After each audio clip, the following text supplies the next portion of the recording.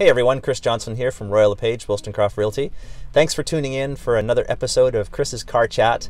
Today I'm going to be talking about a subject that's very near and dear to my heart, and it's working with a buyer's agent and why it's so important to do that. I'm going to give you the top 3 reasons why you should be working with a buyer's agent if you're shopping for a home.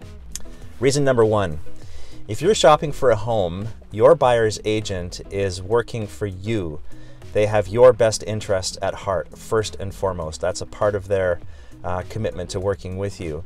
If you are one of those that think, hey, I'm going to go shopping for a home and I'm just going to do it on my own until I need a realtor, there's some risks involved in that. If you call a listing agent, you find a home that you want to take a look at, and you call a listing agent for a showing, and the listing agent agrees to do it, which is kind of questionable because it's not necessarily their job. They're representing the seller.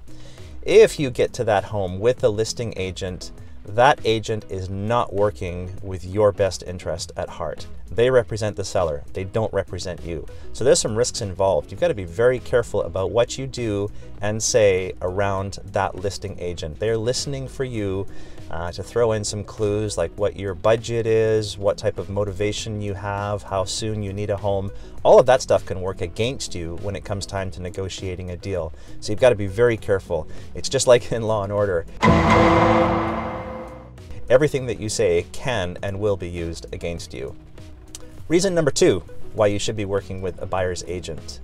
Rather than looking for the needle in the haystack by yourself and randomly searching listings every day, a buyer's agent can set up a customized search for you that incorporates not just your budget, but the specific needs that you might have. For example, if you're a young family and you need to be close to schools, your agent can set that up in your search.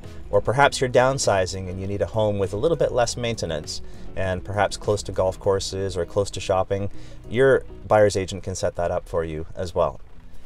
Reason number 3 for working with a buyer's agent. If you do find a home that you really like and your buyer's agent has actually seen the home, they can write an offer for you that's better suited to that home. Sometimes we're looking at a home that might need a little bit of love, maybe the roof is getting a little bit aged. We need to factor that in when we're writing the deal. If you're working with the listing agent for looking at the home, a big red flag there, that listing agent is not allowed to write that offer for you. Again, they're not working for you, they're working for the seller, but now the rules dictate that that listing agent cannot write the offer for you. It has to be another agent. So you're going to have to get somebody else to write the offer for you anyways. So there you have it. There's my 3 reasons why you should be working with a buyer's agent if you're shopping for a home. I want to share a little story with you as well. Yesterday, I got a phone call on one of my listings. A lady called. She was shopping for a home. She asked me a couple of general questions about the house, and then she asked if she could book a showing. So I asked her if she had a realtor, and she said yes, she did have a realtor, but she didn't want to bother that realtor. I chuckle when I hear that because it's not a bother for a buyer's agent, or at least it shouldn't be. Hopefully buyer's agents recognize their responsibilities. It's not a bother for a buyer's agent to go to a showing with their clients. That is what they get paid for. If a deal happens to get put together and it goes through, your buyer's agent is getting half of the commission that the seller has put on the table. So they've got to earn their worth. It's not a bother for them to come out, and even if they have to drive across town, if it's Chilliwack or Richmond, wherever it happens to be, it's kind of their responsibility to take care of their buyers and get out there and do it.